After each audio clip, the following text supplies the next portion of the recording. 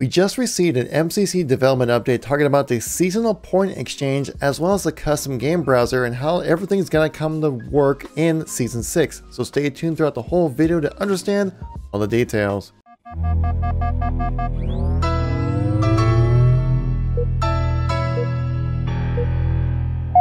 So as we do every Friday, we get a nice little development update for the MCC. So Postums went online and gave us a good amount of information about the seasonal point exchange, which is kind of like the MCC store if you heard that going around recently. And at the end, they gave us a little bit of a tidbit for information when it comes to the custom game browser. If you guys like these news and informational videos and want to see some more content like this, make sure you tap that like button. Let's me know you want to see some more content like this. If you guys want to stay updated with everything going on with Halo as we ramp up to the release of Halo Infinite, make sure you tap subscribe.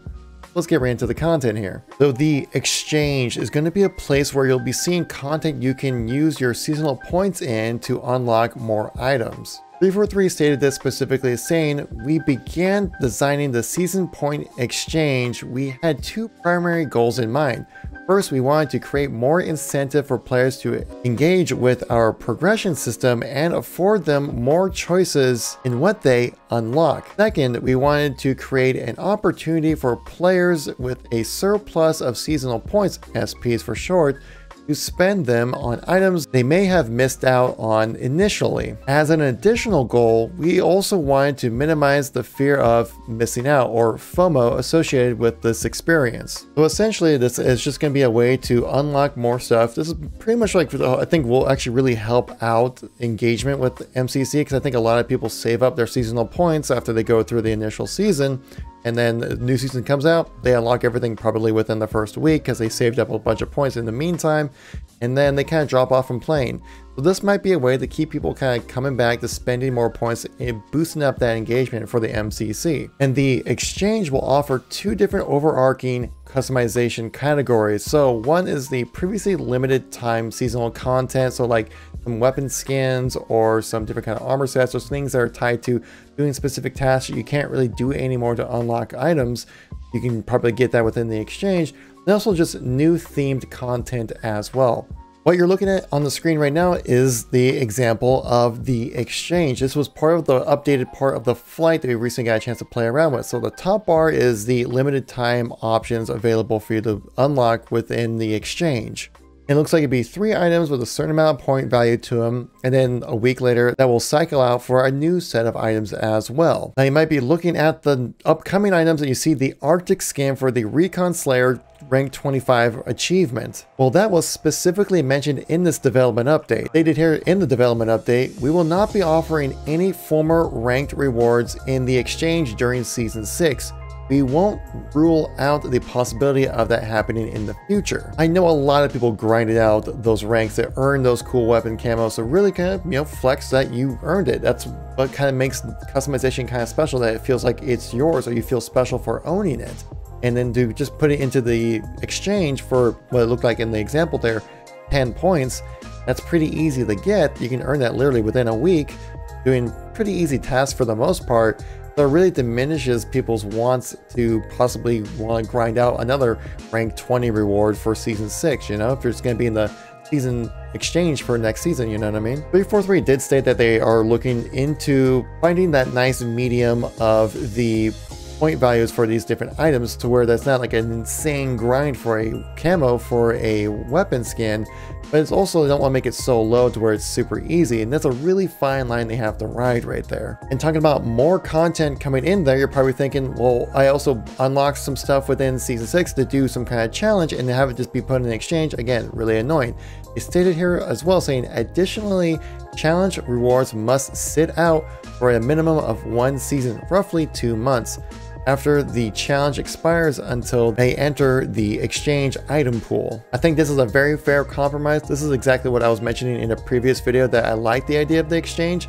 So you want to give people the sense of exclusivity with these different customization items who worked for them. And I think having that exclusivity for essentially 4 months when you really think about it, because you get the 2 months for the season that you unlocked it in, and it sits out the next season as well. So it's really 4 months where you really get a chance to enjoy the exclusivity of that item before it gets into the loot pool, if you want to call it that way, of the exchange. Another feature you might see within the exchange is called bundles, or some kind of featured item that they have within there. Basically, with the recent example that we had with the Flight was the Rhine armor set, and basically you can just purchase all the items of the Rhine armor set through this bundle option. And when I say buying, I mean utilizing seasonal points, which is going to be completely free. There are never going to be microtransactions within the MCC. So once Season 6 finally rolls around and the exchange is implemented into the MCC, we can see exactly how this is going to play out. But I can see how, at least with the armor sets, they come up with different bundles, so you can just pick that up right away. Now, for any of you new players out there, or people who are looking to get into the MCC, now is probably the best time than ever, because you're probably thinking, oh my god,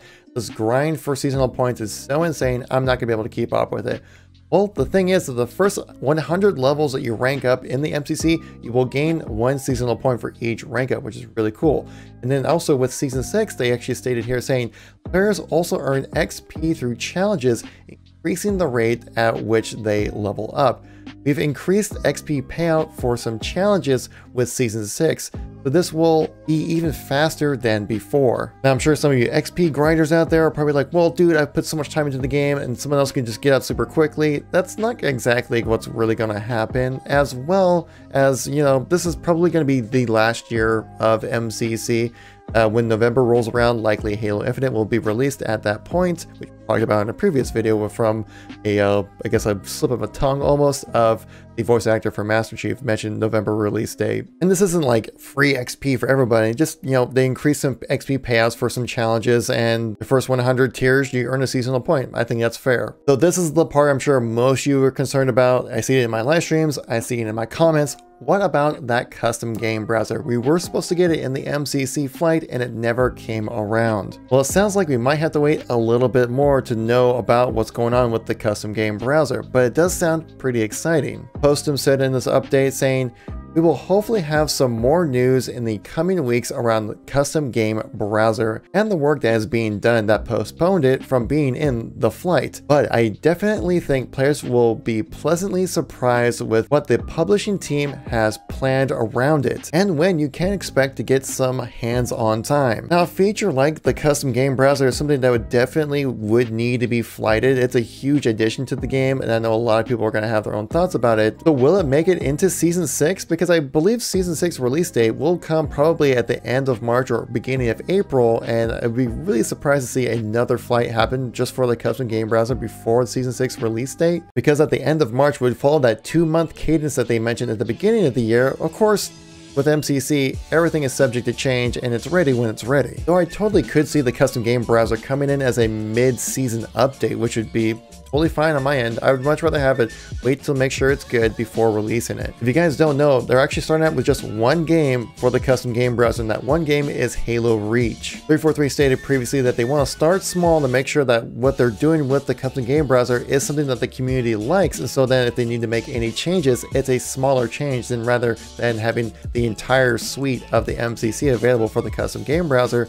Because when you make one change on that, it basically have to multiply that same change probably for all the rest of the games. It just adds a lot more work. Though I assume once we have the custom game browser in a good state that people like it, we will see these games being added in rather quickly. But as soon as we know any more, I guarantee you I'll make a video about the custom game browser news. So if you guys have been out of the loop for Halo for the last few days or so, or missed any content from me recently, check out the videos on the screen right here. I got a link to all my news and informational videos right there.